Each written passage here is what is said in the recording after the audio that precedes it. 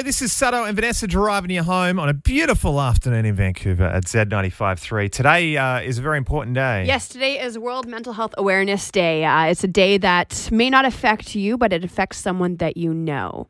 And Kat Carter, this is something that is close to you. You might know Kat because you would have heard her on the radio here at Z953 a couple of years ago. Yeah. She was here for a long time. Hello, Kat. Hi, Sato and Vanessa. Hello, thank you for being with us. Obviously, you're not living anywhere close to us right now, so thank you for making the time.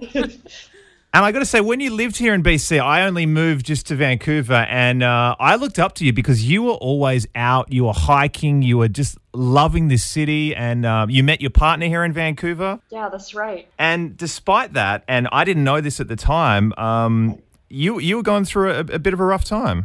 Yeah, so I was silently struggling with depression, anxiety, and post-traumatic stress disorder, all of these things that I've been kind of struggling with for half my life. And the reason why I didn't speak up for pretty much years and years and years was just the stigma attached to talking about mental health and the comments that would be made about people who spoke up about their mental health issues.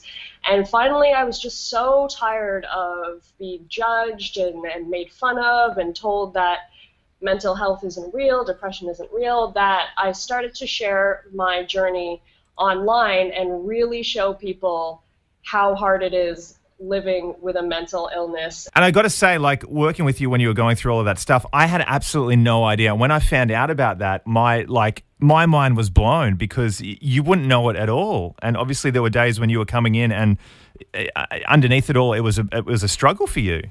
Absolutely, yeah. And, you know, I was dealing with really bad insomnia when that would happen too. So I was coming to work on just, you know, a few hours sleep every day and then going on air, just going home and just settling back into that depressed self that I was, because I felt like I could finally be myself again behind closed doors and I didn't have to put that mask on like I was doing when I was at work. You talked about how you're sure that there are a lot of people around us that are silently suffering. What is it that you would say to them? Well, first of all, I want them to know that they are not alone, and there are millions around the world who are struggling every single day.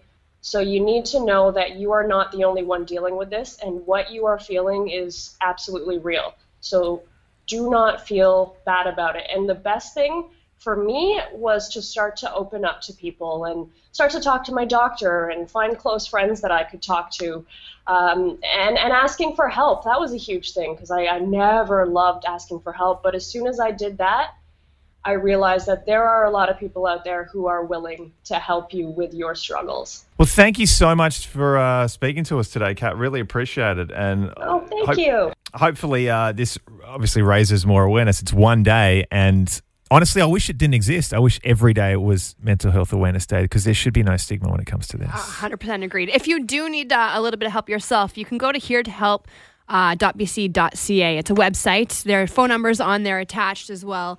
And if you need help, make sure you go seek it. It's not don't ever feel bad about it. No.